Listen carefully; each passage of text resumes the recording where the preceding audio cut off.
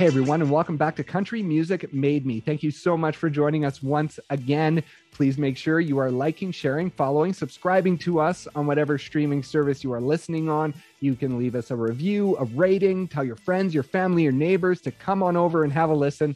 That support means the world to us each and every week.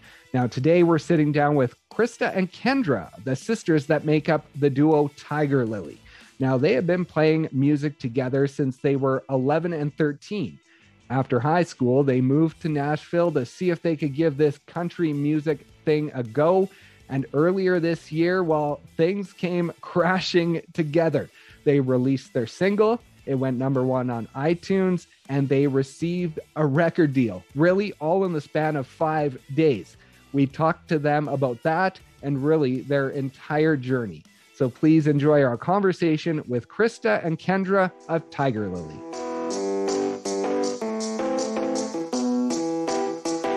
Krista, before we start, I was wondering if you could set the energy of the room and if you could do the fast part of Rap God by Eminem. If you could do that for us to really set the mood, to set the energy. I can attempt it. Do you need a beat or something, Krista? Let's see if I remember this. Get in the zone.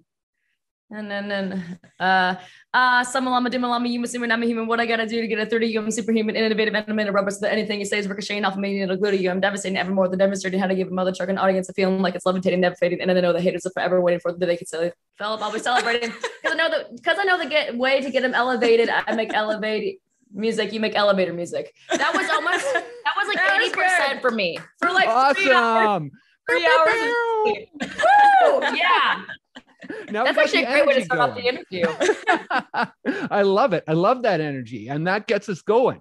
And now let's talk about the show last night. How was the energy? The first time near your hometown, I think an hour and a half away from your hometown, pretty much as close as you can get, playing on the main stage at the fair. What was it like? It was honestly a dream come true for us. Like you have all these bucket list things that probably a lot of other artists have, like Madison Square Garden, Red Rocks, the Opry, everything like that. But for us, we have like these unique little things as well on our bucket list. And so playing the main stage at the North Dakota State Fair has always been on that list because we grew up going to concerts there.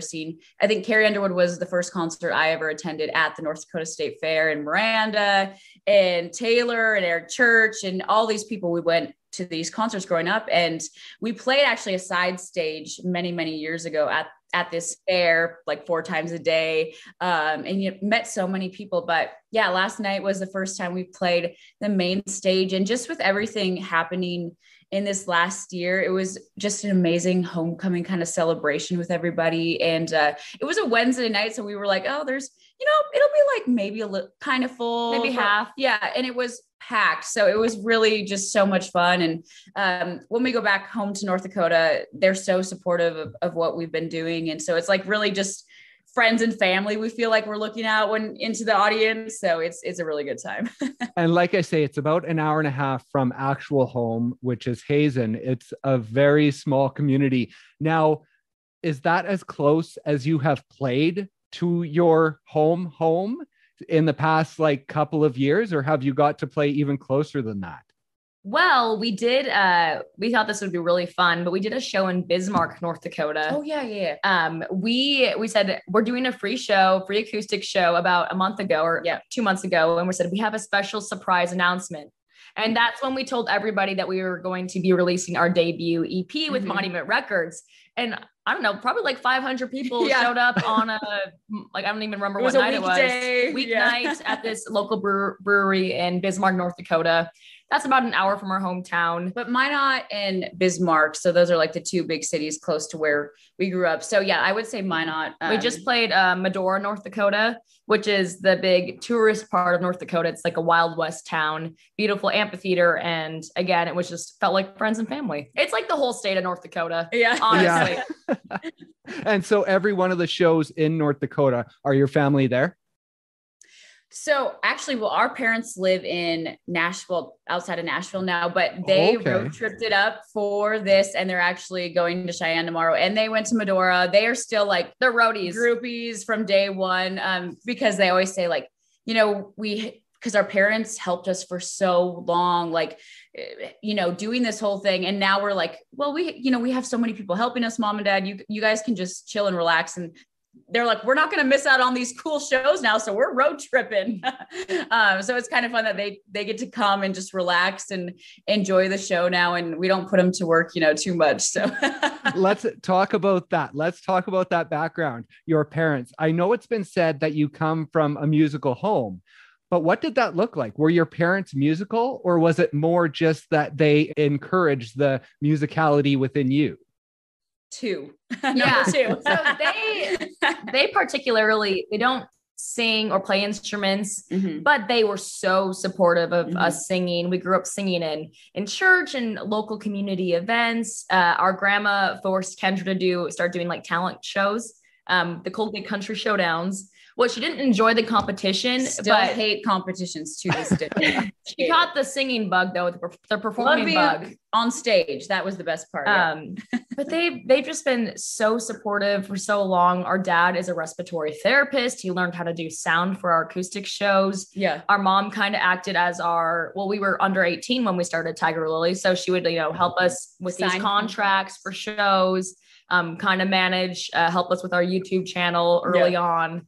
So she kind of managed us for a while. And our younger sister, we have a younger sister as well. And she helped run merch. So it was a whole family affair, not technically a whole family band, but it was very much a team effort. Yeah. And I was going to ask about your younger sister. Did she not take that route of music necessarily? Does she ever feel left out? So she doesn't feel left out with the music thing ever. Because we, at the beginning of it, we wanted her to like, Carly, join us. And, we would try to force her to do YouTube stuff with us. And she never wanted to. She did not want to be on stage. She did not want to be in front of a camera, none of that.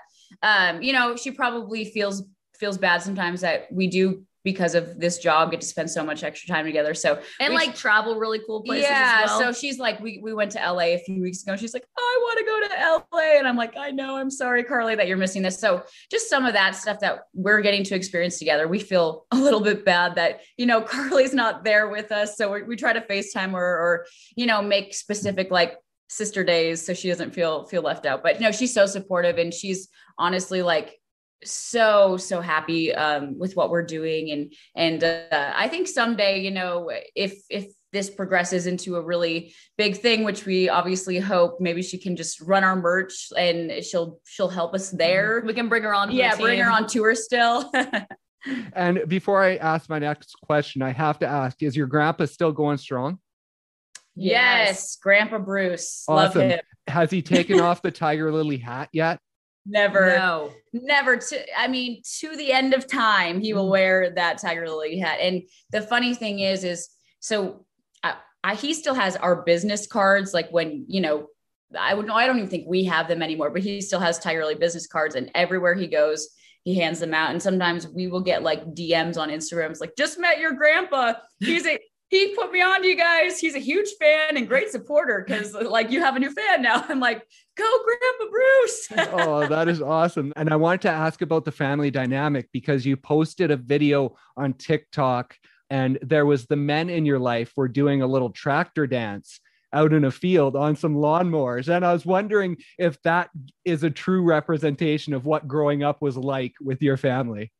Oh yeah. I mean, our family it's so much fun when we all get together, but we have fun with social media. So when we're with our family, we try not to it's not a force thing. It's not a force thing. We don't try to if you don't want to be in a video, you don't have to, but it's honestly just fun family bonding for a lot of us. And my grandpa, he loves being in videos. Yeah. We're like, Grandpa, can you would you do a video for, we have a new song coming out. Would you want to do a video with us? And he's always like, oh, I've got some new jokes up my sleeve. And he's all about it. So it's honestly just fun, and it creates a lot of fun memories for everybody and too. Then he'll, which I think is the funniest part, after we post the video with our grandpa in it, he'll ask us repeatedly, how many views did I get? How many likes? Am I famous yet? Did it go viral? And he's made for the internet. I mean, yeah. That is hilarious. And now let's talk about your beginning as a sister duo. It was 11 and 13 is when you played your very first paying gig together, right? That sounds about right, because you were 10 when you started writing songs. So it would have been you probably know this more than we do. I don't even, it was right around that time. We had posted it, like it was a gas station in our hometown, Senec's annual meeting, and they hired us from an hour of entertainment, like live music. And we weren't even Tigirlily at that point. So we'll go with 11 and 13. That sounds right. Yeah.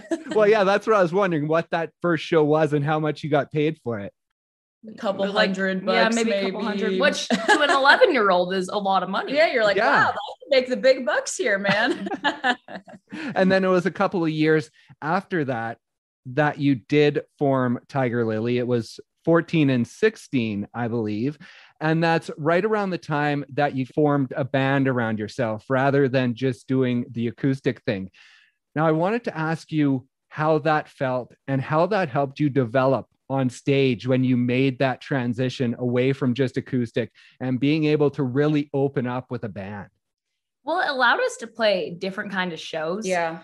We were starting to get hired for like corporate stuff, some fairs, but we found local players like in Bismarck. I'm pretty sure our drummer at the time was a kid about our age. So young people, and we would practice in our high school band room. We would practice at our house. And really it was just us all figuring it out. Because I mean, a live show, if you have the full band, it's going to be like higher energy, obviously. Like if you have all the guitars and the drums and stuff. So we really learned how to do, if we need to do a full-on acoustic show, we can do that. If we need to do a full-on band show, we can do that. And it just having that ability creates more opportunity. Like we need a full band. Okay, we can do that. We need acoustic. Okay, we can do that. We didn't want to limit any opportunity that came our way. And we started to play a lot of, we had a song go like semi-viral within the state of North Dakota. It was actually called North Dakota. It was about our state. Oh, okay. Yeah, real deep cut. I don't even think it's up anywhere anymore. Yeah, you gotta. Yeah, I didn't find it. So no, it's on the dark web somewhere. But and that allowed us to go tour the whole state of North Dakota and Midwest, and we were the local openers for any big act that came into town. So North Dakota was really trusting a 14 and 16-year-old girls to go basically perform at the highest level, which is really cool. So we're like, we do need a band, and I feel like we toured so heavily before moving to Nashville that it definitely helped us with stage present, entertaining, just like how to interact with each other on stage and just having the confidence to move also. And when did the instruments come in? When did you start getting your hands on instruments? What age were you?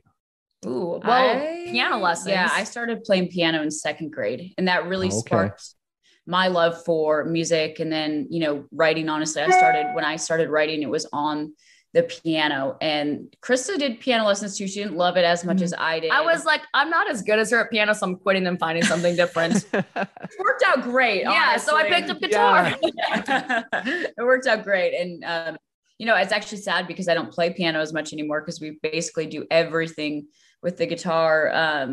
But yeah, the piano really sparked my love for music at an early age. And I'm very thankful that, our mom put us in those lessons, and just to have that knowledge of chords and structures and being able to write music and have, an instrument to do that with. Right. And Kendra, is it true that you play the saxophone? You did your research. Yes, not well. I have not played probably in many. I actually think I sold the saxophone. That is on. But no, I played saxophone in high school band. Now, if you had to. Yeah, I mean, I probably it's like if you play piano again, you kind of just pick back. Well, I was gonna say on albums to come, will we maybe hear some sax solos? It wouldn't be good. Never say never, but probably not. Actually, so yeah, I played saxophone in high school, and then Krista played percussion. We're both very, very average at both of those instruments. I'm not a drummer. I learned you can play some beats. Yeah. On like a pep band music, like 4 on the Floor. Guitar and piano are definitely the elevated instruments. But it did help with, and we'll get into this a little bit later.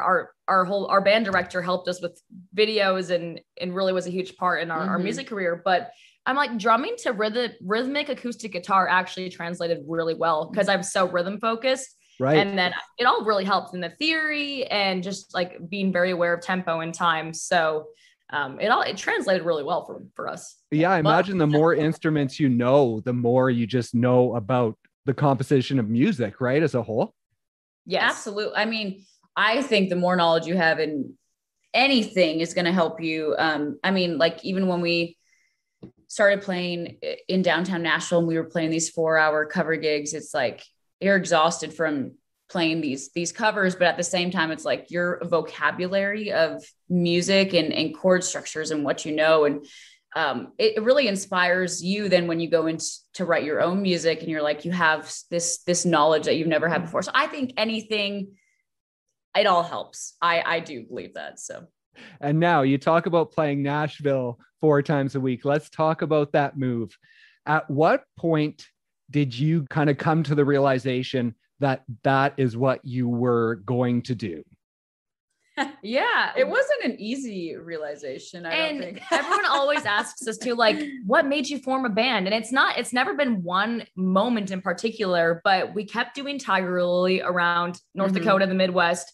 We kept like loving it. We got so addicted to performing and we started getting paid to perform. We're like, we don't want to ever have to do anything else. It's true. It became an addiction. So like when we moved to Nashville then, and we were going to college and we were like, well, we have to pay for college. We have to pay for rent. We have to pay for life. Like this is adult. It was our first time, like we lived with our parents before moving on. Yeah. And in North Dakota, we honestly got hired for 90-minute sets usually. And it was like, a performer's dream. And so when we moved to Nashville, it was like, okay, how are we going to continue to make money still doing music? Because that is what we want to do. No matter what, at the end of the day, we want to be making music and that's how we make a living. So, we had some mentors and people saying, well, go down and check out the Broadway seeing and, see what it's all about. And, so we ended up, going around talking to a few bars down there on Broadway in Nashville. And I'm like 18 right now, I'm not even able to drink at this point. And so we ended up getting hired by a bar. And then, we were freaking out because we had to learn all these songs and you take requests and you have to know a lot of material. Like the first few weeks of doing it was a lot. Like it was like a lot to take in. And then, now we do these 4-hour sets and it's like, oh, it's easy. But it's funny because it was for me, a terrifying time of like, I'm going on stage. I don't know all these lyrics to every one of these songs. I might take a request and not know it perfectly, but it's like stepping into that zone of being uncomfortable. And from that, we have learned, oh my gosh, so much. And that's really made a huge difference in what Tigirlily is and who we are right, to this day. And but it's hard work. Anyone who plays downtown Nashville on Broadway, those 4-hour shifts, they're working hard. They're hustling. Kudos, to all of them. And it's a grind for sure. If 2020 wouldn't have happened and you would have just continued that grind of playing 4 times a week, things could have looked very different coming into 2021. I think they would have. Yeah, honestly, because by the time you're done, and this just shows it's like, it's hard. Sometimes you're like, I'm working so hard and what can I do more to make this work? And that's how we felt sometimes, when we were just exhausted from playing all those shows. Like, what aren't we doing? Like what we were trying to do everything we can at this point. And we had good social media, but once we had time to like really just dig in and create content for, TikTok and Reels and Facebook. And I had to force her to join TikTok. Oh yeah, she did. Yeah. I did. So it's like, I don't know. At the end of it, it was just like a big silver lining for us to have that time. And things definitely would have turned out to be, because when you're that exhausted, you're like, I have no voice. I don't want to sit down and sing and make all this content because your voice is so tired. And so probably not. So I'm just like, this is a universe thing because honestly, you can't plan anything and timing is everything. And you just have to really trust if you're, doing everything you think you can. And you have to trust the journey at the end of the day. Right. And now let's talk about Somebody Does. That was your takeoff point. When did that song come to fruition? When did you write it? Was it late in 2020? Yeah, it was in September. Yeah, maybe, fall 2020. It was in the fall sometime. So almost a year old. I know, I don't have the exact date of when we wrote it in my mind, but it was us and our friend Zarni DeVette, who we've, written with many, many songs with her. And she's just honestly a friend of ours, but she's an amazing writer. And I don't know, we were just writing a lot at that point, and we went into this write and we were like, like not feeling it. I think that would particular day, it was like dreary outside, and the world seems like it's crashing down, and you're just like, do people even care about any of this anymore? Like, do people want to hear a breakup song? Do people want to hear a love song? Like, obviously they are needed, and people, yes, we need those. But it was like that day we were like, what? Like, does that even matter right now? What do people want to hear? Like, and then Zarni's like, well, like, think about it this way. Like, if you guys have one thing to say right now to the world, like, what is it? And we just kept saying, I don't know who needs to hear this, but somebody does. And then we got into the like, just how lonely of a year it was for so many people. And still to this day, it's like, I think just with the age we're in and social media and everything, it's like people just get in this headspace of like, they're not good enough. Yeah, they don't matter. It's just lonely. And so this song was really just to serve as a reminder to people of how much they matter and how beautiful they are. And we really did not expect, like, we've had a few questions like, did you guys write this song for TikTok? And it was absolutely not that way. Like, no, that was not in our minds at all. And I mean, thankfully, like, worked out to where it spoke to a lot of people through that. But yeah, it was just like, it really was just a reminder and a big hug to people. But when we, put the first little teaser out, and it went just nuts, it completely viral on Reels. Actually, it went more viral than TikTok. TikTok went viral too. But so it just went crazy. And still to this day, like it just actually played on the Bobby Bones show, which is super cool. And we put a video of us just reacting to it on Facebook, and it has like 2.2 million views, I think, on Facebook, and like over 500,000 on TikTok. And we're like, this is crazy. So this song just keeps speaking to so many people, which is amazing, because we did release a project about a month ago, and 5 songs. And we're like, if there's a song that we want to get out to people and speak to people, it is Somebody Does. For sure. Like, if any of these songs is the one to take off, we're really happy that it is Somebody Does, because it's such a good message that everyone obviously needs to hear. I mean, we need to hear it as well some days. And just the stories that people have shared with us through that song is incredible. And so, Somebody Does is like our little go-getter. Yeah. Well, let's talk about the timeline, because this, as it appears on social media, the timeline is kind of crazy, because on February 20th of this year, you posted that you were getting to release Somebody Does, and you needed everyone to pre-save it so that it would do well when it hit the charts. On February 23rd, you heard the song on the radio for the very first time on 103.3 Nash. On February 24th, you release the song. It goes #1 on iTunes, on the country and all genre charts. And then on February 25th, you post a video of being offered a deal with Monument.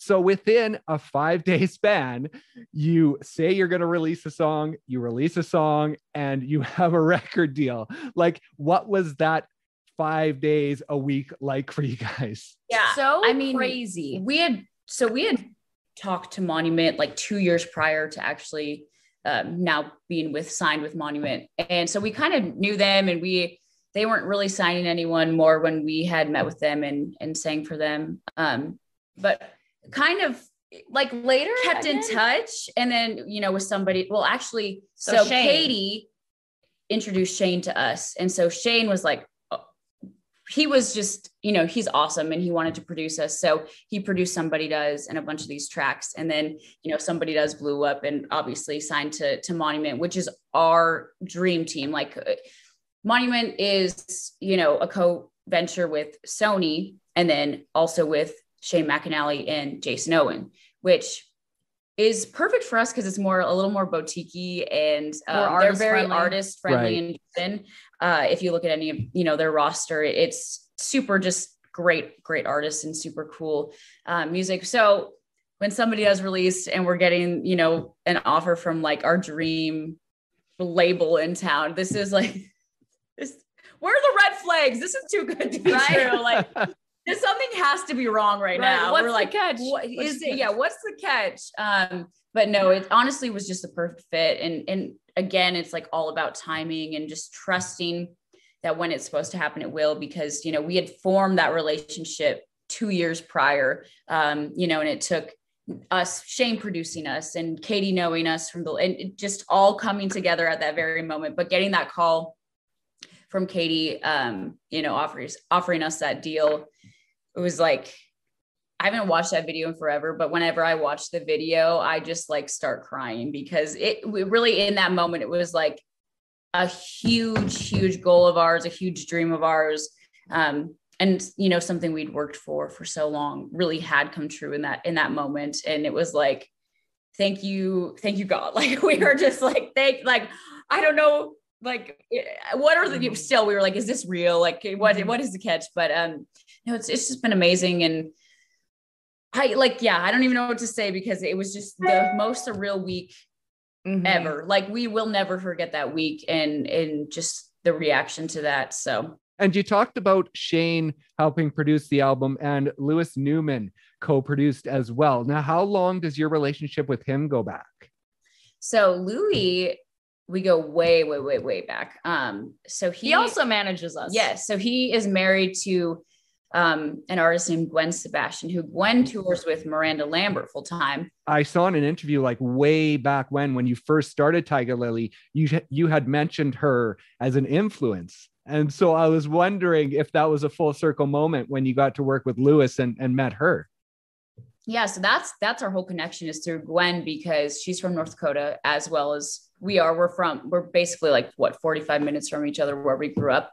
But we opened a show for her in our hometown of Hazen, North Dakota. Before 9 years ago? Yeah. Oh, really?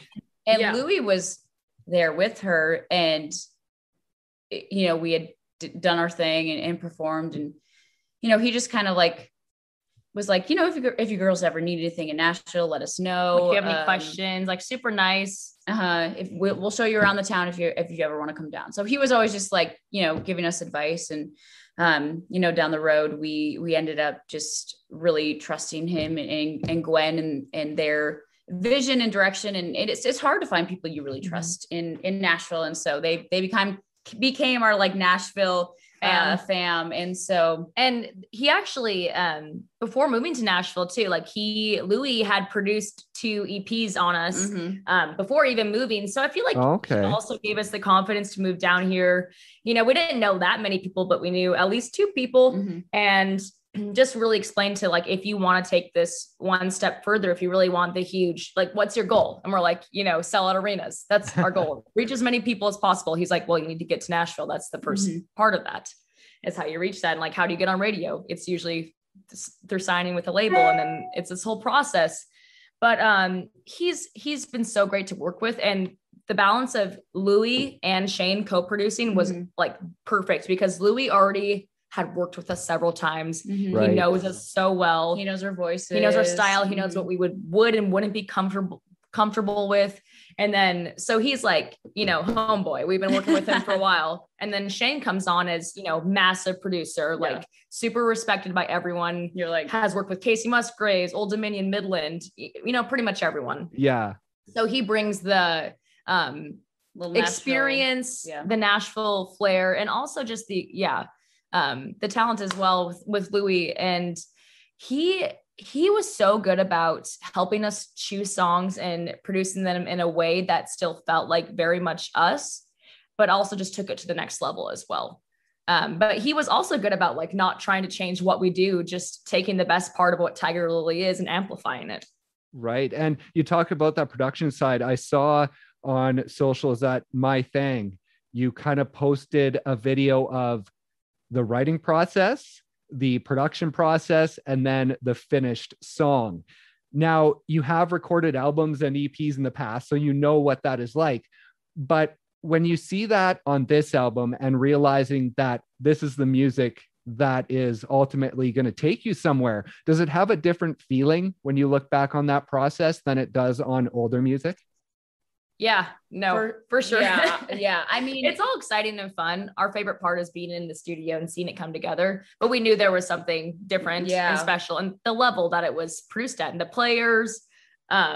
We for sure felt a different kind of magic with this, with this music. And we love the process of writing. I think people don't necessarily know, what all goes into that. And it's like, you write the song and then probably demo it, and then you get into the studio to have the band track everything, and then you go in and do 100 vocal takes, and then it's mixed and mastered, and then once the song's finally complete, then you do all the marketing videos, photos for it, and then you have to promote it. It's just it's a process. So when people say like, when are you coming out with new music, it takes for a lot of artists, it takes a long, it takes a while from start to finish to get all that done. You don't want to rush it. You don't want to rush it. Right. It's like your little song babies coming out into the world, and they're permanent too. So you want to make sure they're exactly how you want them. Yeah. I feel like with this project for the first time, we really felt like, oh, this is really,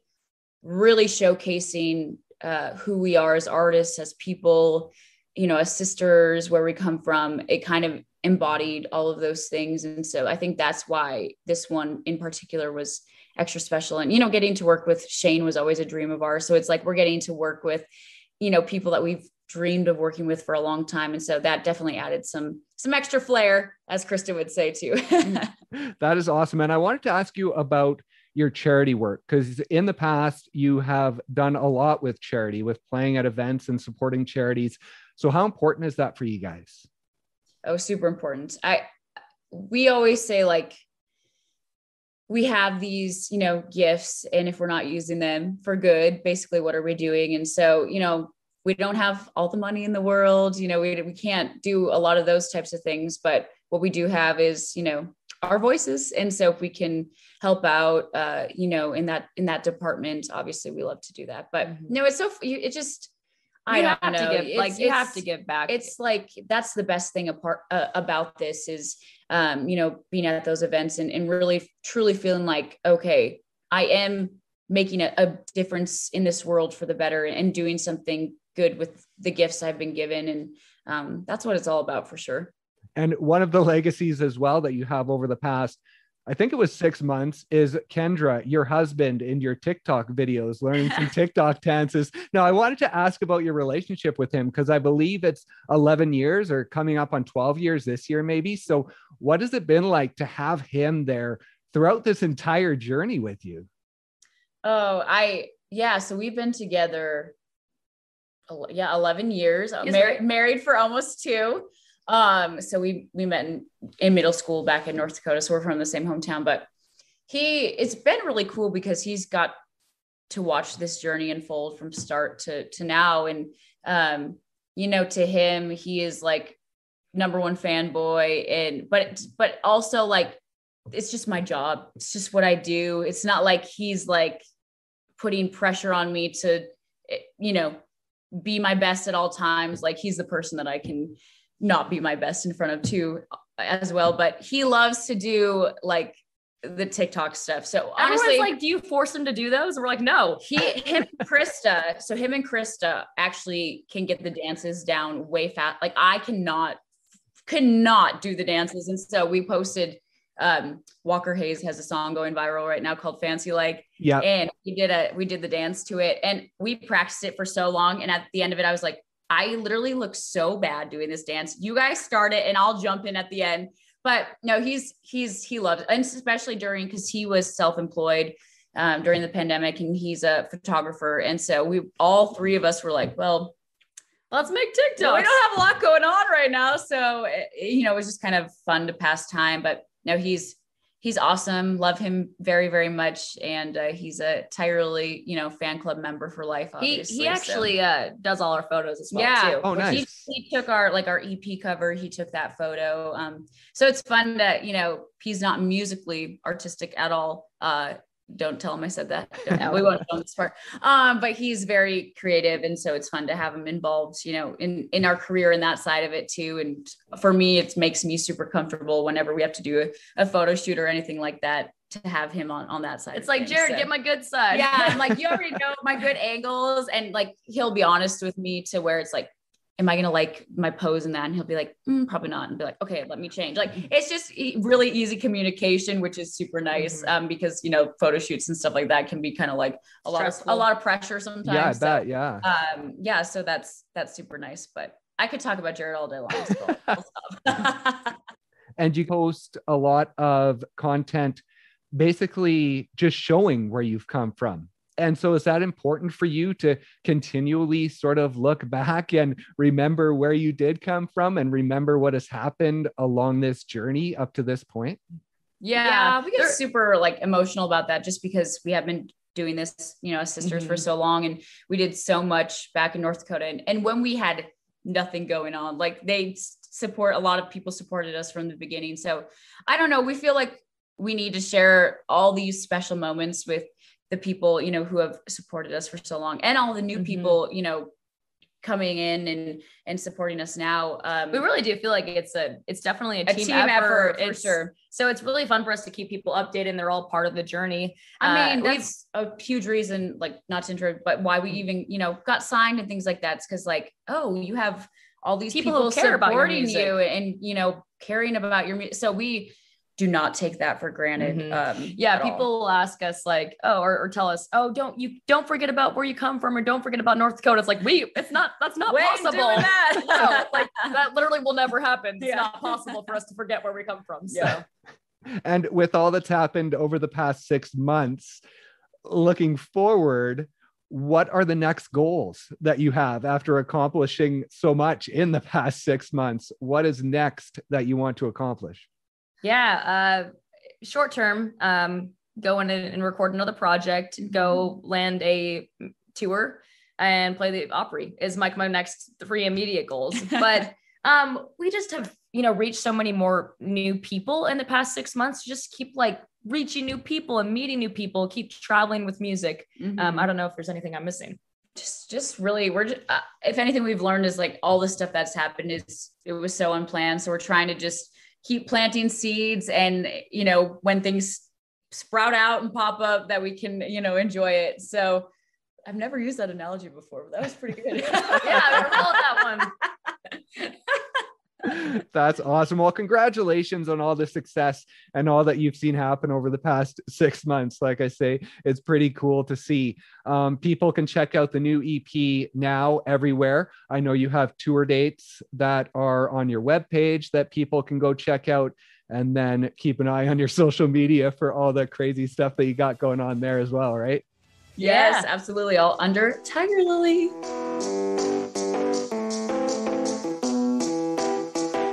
Thank you guys once again so much for listening, and be sure to check out their new EP wherever you stream your music.